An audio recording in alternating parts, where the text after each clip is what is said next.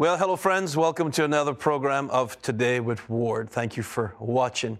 On the program today, I'm going to introduce you to a very special friend, a man that I've known for probably 20 years, a man that is doing a great work for the kingdom of God around the world, Pastor Buford Lipscomb. I know you'll love him. He's going to minister to you. We just prayed. We asked Holy Spirit, you know what? Not our words, but your words. We want to minister to your people. So we want to bless you today. Thank you for watching. We believe God's going to richly bless you and do something special in your life today.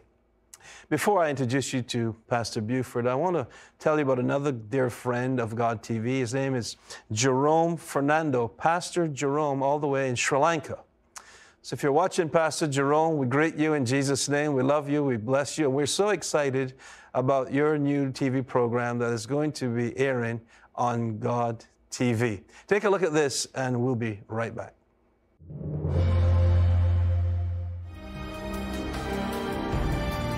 This kind of supply cannot come from man. This kind of supply has to be the hand of God. Father, let them see that anointing of supply in their lives. I pray in the name of Jesus. I want more of the Spirit. I want more of the Spirit in my life. When you are like that, my goodness, that is a fantastic attitude to have. When the favor of God is on you, when the hand of God is on your life, when Christ and the Holy Spirit dwells in you, you can hold on. I pray for victory in every one of your lives. In your valley, there shall be victories.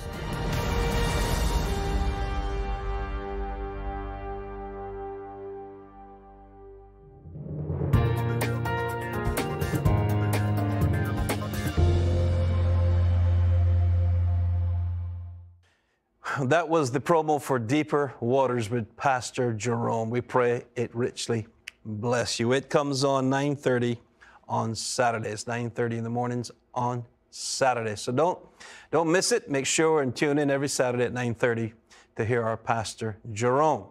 In a moment, you're going to hear from another pastor, leader in the Gulf Coast of America, Pastor Buford Lipscomb. And he's going to come and share with you and talk with me a little bit. And we really believe God's going to do something special in your life today. You know, the question I always ask myself, why do we do the things that we do? God spoke to me one day as I was driving in my car, and he reminded me, he said, son, you just tell all of your employees to say, yes, sir. Every morning, wake up and say, yes, sir. What was the sir? Souls, Israel, and revival. Those are the three things. That's what we do every day. Those are the three pillars of God TV. And when we say souls, we're talking about the gospel of Jesus Christ, taking it to the ends of the earth, taking it to the remotest village in Pakistan, where believing in Jesus Christ will cost you your life, where going to church will cause you to be kicked out of your home. And we have testimonies from around the world of people that say to us, God TV is all I have. Thank you so much. It's because of changed lives, friends, that we do what we do. Take a look at this. I know it will inspire you. And then I'm going to introduce you to my friend, Buford Lipscomb. Our passion is connecting people to the gospel through media. I was searching for the real love, satisfaction, and the truth. And on my search, I wasn't happy, and I became more and more depressed. My mom, she was pretty much stuck in a room for most of the time. My daily life consisted of taking pain pills, numbing out, and fighting off the voices. I thought everything stopped if you killed yourself, so that's what I was going to do.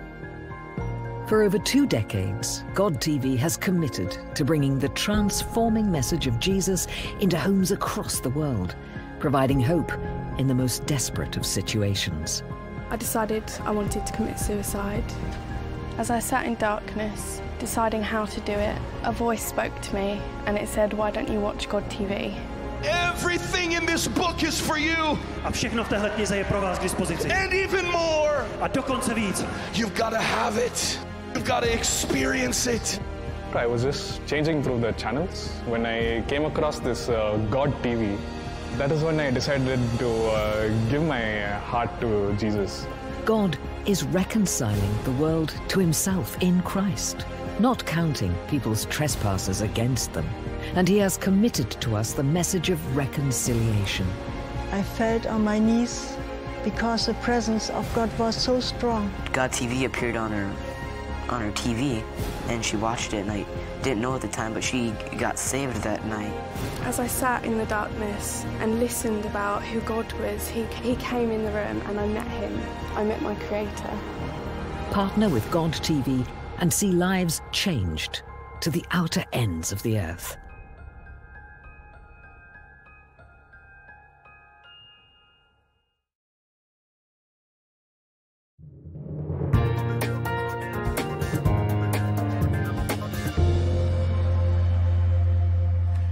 Well, praise God. I hope you were inspired by those testimonies like I always am. I never, ever get tired of hearing a testimony of what God has done.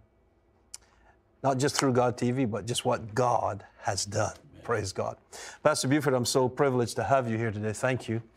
We want to minister to our viewers, but before that, I want you to take a moment just to introduce yourself. I know you're the pastor of Liberty Church. That's where I met you probably 20 years ago. Probably so. I know that you are also the president of Liberty Network International, is it? It's a global ministry. And I know you have so many hats. I don't know how you look so young and stay so good looking. So welcome to God TV. Well, it's awesome to be here, Ward, and it's just a thrill to see what God's doing with God TV and you these days, and just a real honor to be here and be a part of these programs with you, brother. Really Let me tell you, I got this testimony all the way from Australia. Oh. And it's amazing. That's what the power of media. Yeah. You know? So we call our partners media missionaries. They join with us. Cool. They can't go to Australia. Yeah. But together, yeah, we send the signal. Sure. We send the message. Here's a testimony from Australia. And this man wrote to tell of his wife, Lily. And he said, one morning a while ago, we were watching God TV, and Nathan Morris was ministering on healing. And he asked us to put our hands on the TV if you have a heart problem. I mean, it sounds silly. The average person hearing that, put my hand on the TV, what's that all about? Well, there's no magic in the TV. There's no power in the TV. It's symbolic. You know, it's a step of faith. Yeah. He said, put your hand on the TV if you have a heart problem. And his wife did it because she had congestive heart failure. A week later, she went to the doctor, had tests, had everything checked, and he said, what did you do? Wow. Praise God. What happened? Wow. Everything is 100%. Wow. Wow. Isn't that amazing? It's amazing. All the way in Australia. All the way in Australia. Wow. From a message that was recorded in America, that was broadcast through satellites to the world. Wow. Wow. And that's what we're doing today, and that's why I'm so happy that you're here with us. So, well, the media is, and the TV, the monitor, is the communication piece of our time. Yeah. And it's the means, I believe, we're going to take the gospel of the kingdom throughout the nations and be a part of bringing Jesus back one day. Yeah, and you know, great things are happening around the globe. Yeah. You know, I just met you in Israel by chance. I didn't even know you were going to be there, but we were all there. And God's doing great work. And I just want you to take a moment to encourage our viewers, just to let them know what you're doing with your group around the world, to encourage them that the kingdom of God is forcefully advancing. Yeah. Well, it's exciting today. There's just a real shift taking place that it is more about advancing the kingdom of God. It's about building His kingdom than building a church somewhere. The church is the means to extending His kingdom. And it's happening whatever country you go to. God is moving in just amazing ways. I've been a pastor for almost, 35 years now, and have worked around the world with our different missions and ministries. I've been the pastor at Liberty Church here in Pensacola for 27 years and had the privilege of hosting BRSM and being a part of the Brownsville Revival back in those years, which was a great thing. And I pastor pastors, and I pastor a lot of international pastors and travel around. And we have Liberty Bible College was there for 25 years, so we raised up a lot of pastors, a lot of missionaries, many of them still out there 30, 35 years. So I travel, pastor them, help strategize with what God's doing today. We have a group of ministries called Liberty Go, Liberty Global Outreach, and they're sons and daughters of mine in really many parts of the world across the Philippines. Is that different to Globe? That's different than Globe. Okay, so it's a sending agency? Yes, it is. Okay. It is. We work alongside Globe. Okay. And these are just about 5 ministries that have grown through the years. They're all spiritual sons and daughters of mine. And we're, of course, a major part of Globe as well. So, I mean, I believe there's somebody watching. I feel somebody's watching right now. They want to get plugged in. They want to get involved. They don't know how to do it. But the fact that you are a pastor to pastors, we really need to pray for our pastors. Yes. The devil is really, there's an onslaught against our pastors. Yes. They're dropping like flies. Yes, they are. And we need our people to pray for them. And just talk to our viewers a minute. Just explain some of the pitfalls, some of the hellish attacks that pastors go through. Well, because everybody's quick to criticize. Absolutely. We have such great men out there today, Ward, that are pastoring, that really doing it because they love God and God's people.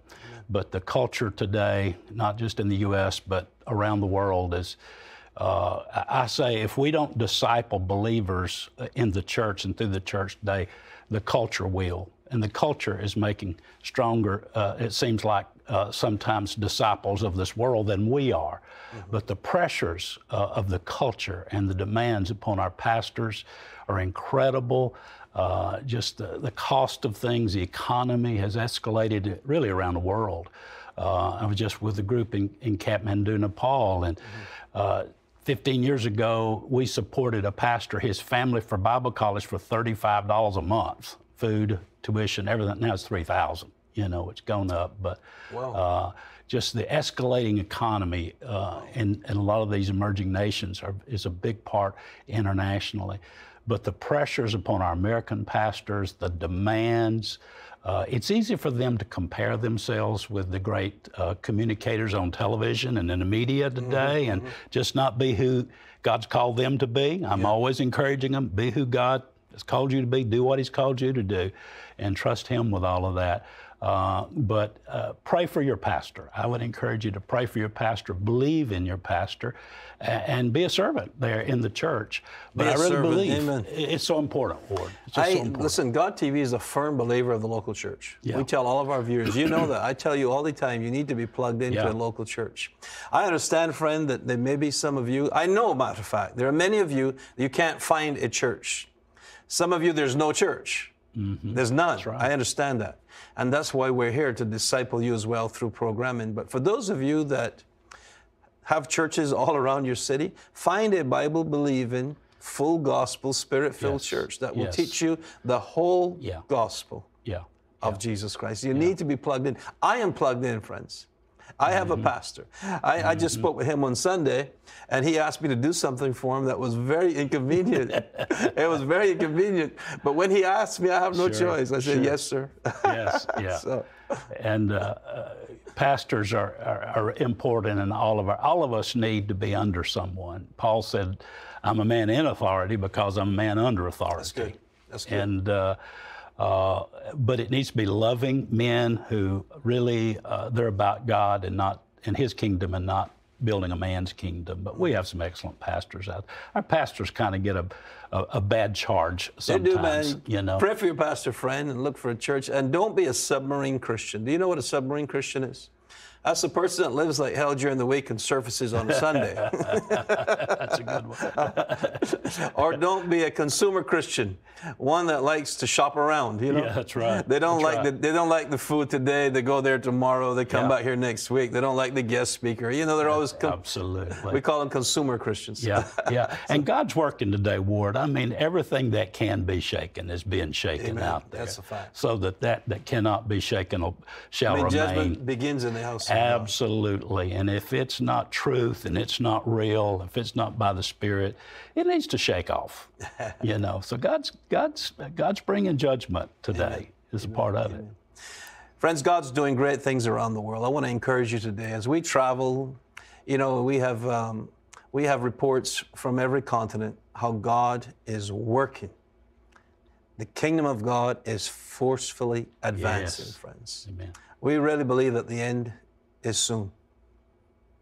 And if you're a skeptic, you have to accept it's sooner than it was last time. That's right. That's right. We believe that the end is near, friends. God is doing a mighty work, and we're praying for revival to come across this nation. And we're praying that God would use God TV as an instrument in His hand. Amen.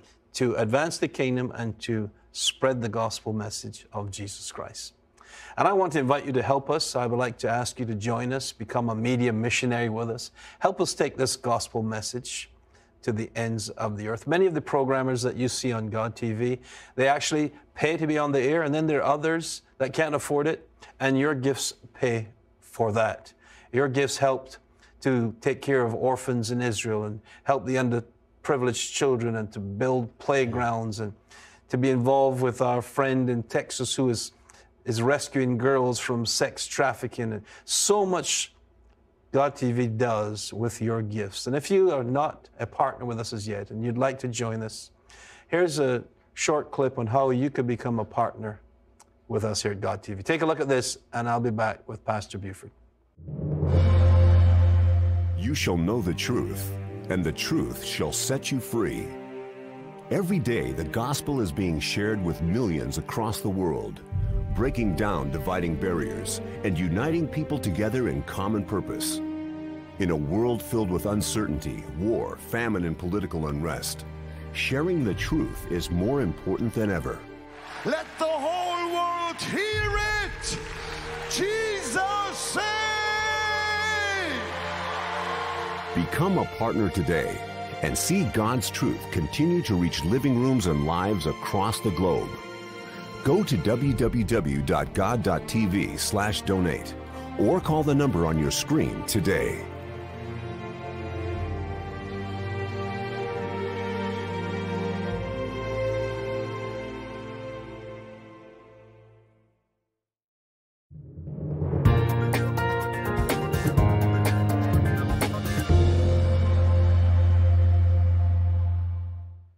Welcome back, friends. Pastor Buford, you mentioned just before the break about servanthood, that we're called to be servants. You know, the kingdom of God and the kingdom of man are at conflict. Direct opposite. Direct opposites. The kingdom of God says to be a servant. The kingdom of man says to be served. That's right. The kingdom of man wants to sit in the front row. The kingdom of man wants to get to the top.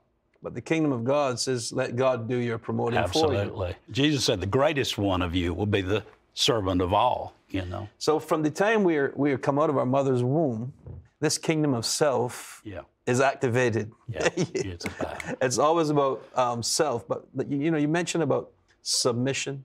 You mentioned about servant. Talk about that a little bit, because I believe our viewers need to hear that. Yeah, well, I think you're hitting it right on the head, Ward, that we're living in a time of clash of kingdoms. The kingdom of self, the kingdom against the kingdom of God. And everything in the kingdom of this world says, serve me, it's all about me.